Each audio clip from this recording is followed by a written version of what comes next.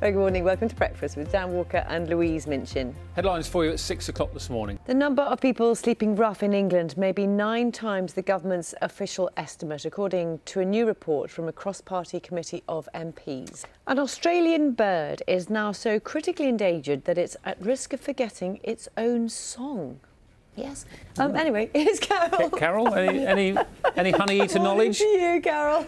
On the other side of that, Dan, you could say that they could maybe not use their cars. Is the point of that is the entire there we go. 2 sides of the argument. Let us know what you think. Touch paper. Shall we have a look at what the papers are talking about? That's something we'll be talking about later in the programme as well.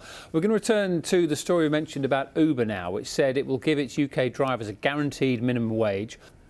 Go on. We've got time. Carol, just very quickly, listen in. You know, I mentioned this curry house earlier that's planning on delivering curries via drone. There you go. We'll be talking to Kwasi Kwarteng from the government about that at 7:30 this morning, amongst other things. Right now, the news, the travel and the weather, wherever you're watching us, we'll have the headlines at 7. More than 70,000 Uber drivers across the UK will start receiving the minimum legal wage from today, along with paid holiday and pension rights. See you in about half an hour's time.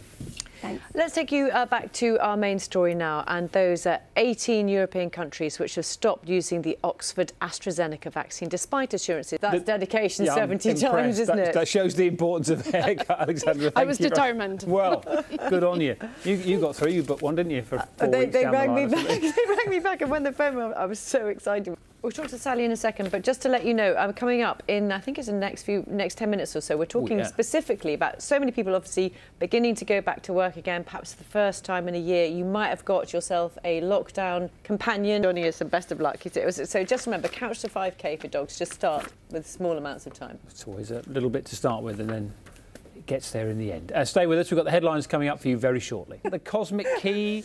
Courtney Cox was in it. Anyway, Carol.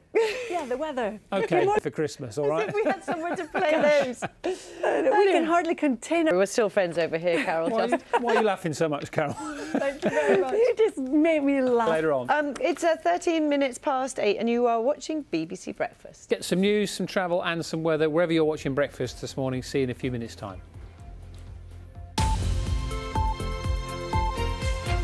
Feisty arguments taking place, not only on those roads that Justin was on, but also on social media this morning on that precise topic. Should we talk to Sally? It's not just actors who are suffering, of course, also those who tend to get less limelight. All the technicians, stagehands, costume designers and musicians. They mentioned lots of those people in that video about feeling like a family, and that's really important, isn't it? It was widely praised at the time. Has that made much of a difference? Has that had an impact? I'm sure it's had an impact. 70 years since Dennis the Menace first appeared in the Beano, and he's still causing as much mischief as he ever did. In his CBBC TV show. We've got a 10-year-old in our house, Louise, who loves the Beano. He literally runs to the front door when it comes I used through to the love the Beano. Let's speak now to the editor of the Beano, Mike Sterling, and also to the YouTuber and Strictly Star Health Secretary Matt Hancock has insisted the Oxford AstraZeneca vaccine is safe and urged all UK citizens to get the jab as soon as it's offered.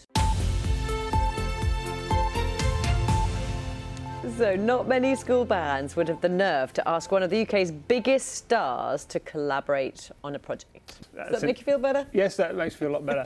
That's enough from us, I think. See you tomorrow. Yeah, Breakfast is back tomorrow from 6. Right now on BBC One, it's time for Morning Live with Kim and Gethin.